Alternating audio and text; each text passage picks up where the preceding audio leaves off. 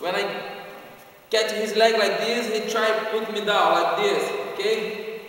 Okay, I hold under his arm like this, guys, ó. Okay? Because sometimes I don't have the space for get the hand to hand, only his head.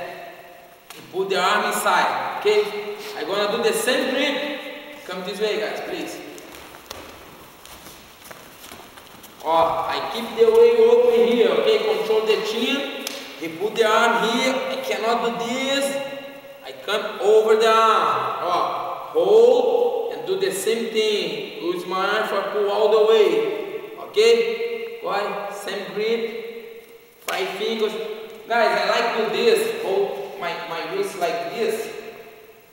I use the 5 fingers because I feel more comfortable. Okay? When I hold here, I don't have too much flexibility here. Here is better, you can move more easy, okay? And then, 5 fingers, pull all the way, okay? And then, I can pull to full guard, I can pull full guard, or the half guard, here, okay? Now, I do the same thing, my elbows in, and then, sorry, see, guys, I don't open my elbow like this for put the pressure. This is wrong, okay?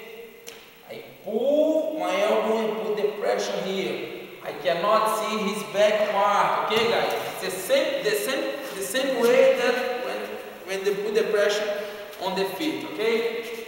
Hold, control. Don't got the space here. Hold and pull all the way, okay?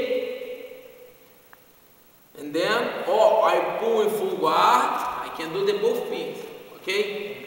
But I have to pull, guys. I have to bring his head for the opposite side, because if I pull him for this way, guys, the guillotine doesn't work. Okay, this way, he put his head on the mat and the guillotine doesn't work.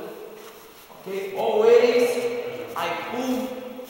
If his head this side, I get the other leg, okay? Never, this head this way, I pull in this guard. No, guys, this is wrong, okay? The guillotine doesn't work. And then, I pull in full guard, or the opposite side. Head this way, this side, I pull the other side, okay? And then, the important, guys, I put this leg over his back, okay, guys? This leg over his back. Okay, and then my elbow in and put the pressure. Okay,